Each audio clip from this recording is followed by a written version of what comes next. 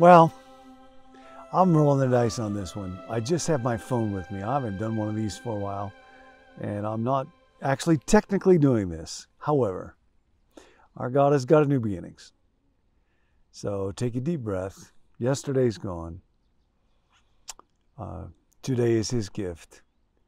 So lift up your heart, and we'll learn how to find Him in every moment of time, in every inch of space.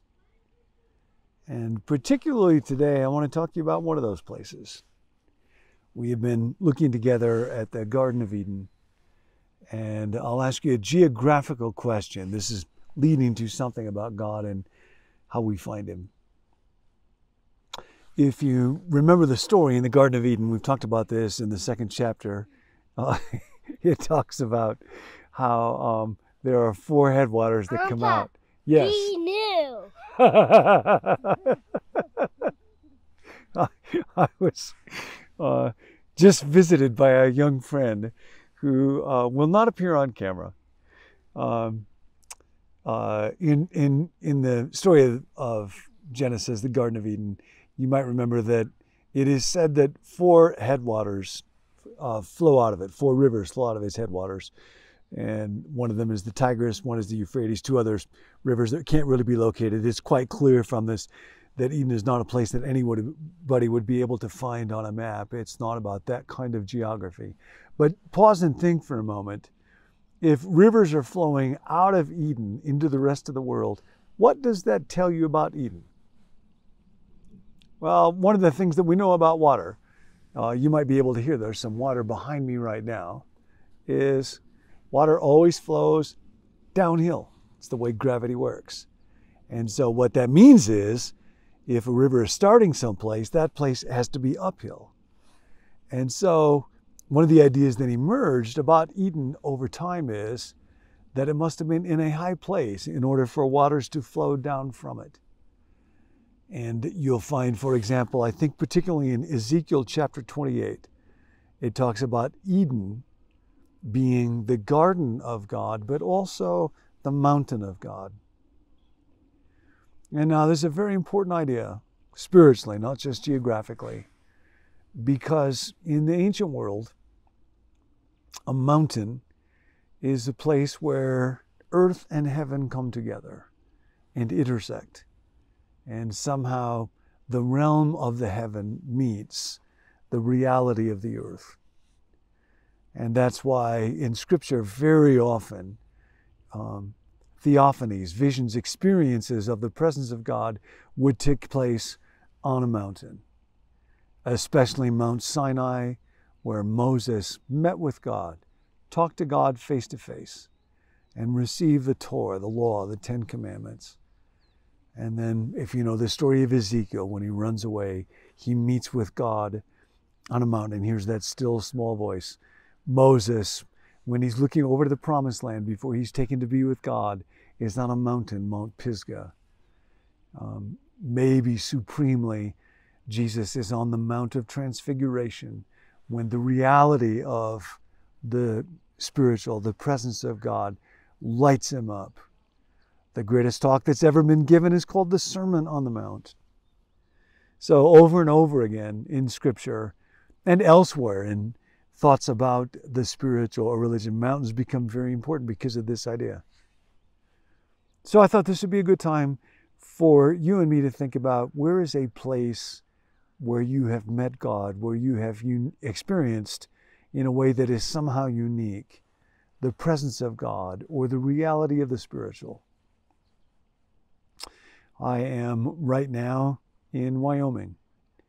And when I was a boy, 8 years old, my family and my grandmother got into a station wagon in Rockford, Illinois called the Rambler.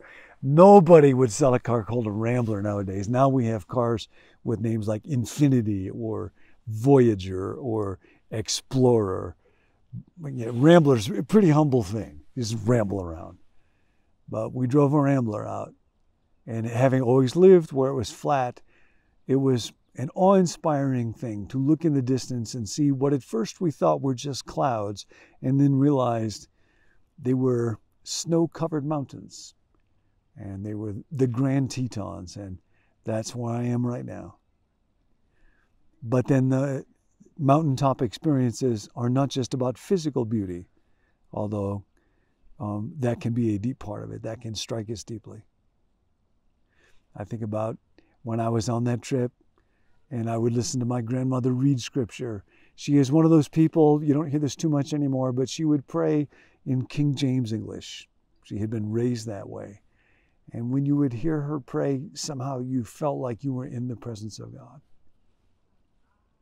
And now I think I get to pray with my grandchildren as I was once the grandchild who got to listen to my grandmother pray.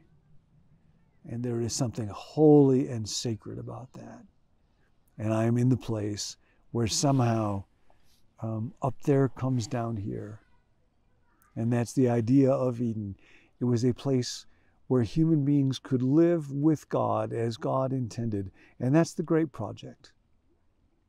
So my question for you today is, where do you experience that sense of God being present, of the reality of the spiritual?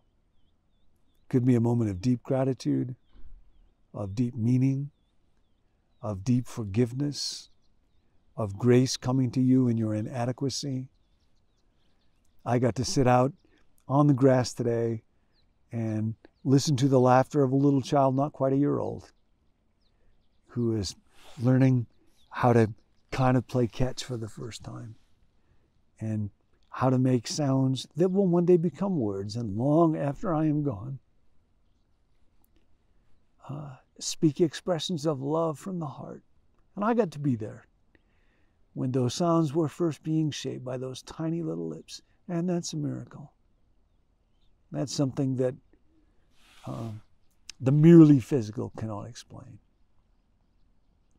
So today, in a moment of meaning, in a moment of beauty, in a moment of being able to serve somebody, in a moment of being forgiven by somebody, in a moment when you recognize that there is a significance to your life, that there is a purpose and a meaning that is beyond you, then you, one more time, are experiencing the reality of Eden, the presence of God on the mountain of God. So look for that today. When it comes, rejoice and be very, very glad. Who are you talking to? I'm talking to some of my bestest friends. Wait. End of teaching. Beginning of your day with God.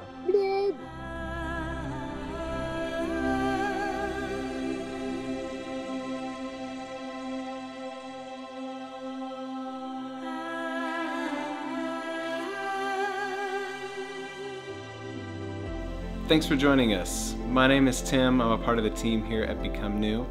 If you'd like to receive the emails that go along with each video, you can let us know at becomenew.com/subscribe. Or if you'd like to receive a text alert whenever we release a new video, you can text the word BECOME to the number 855-888-0444.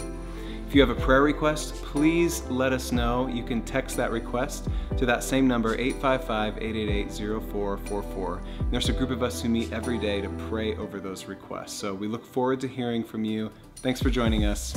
We'll see you next time.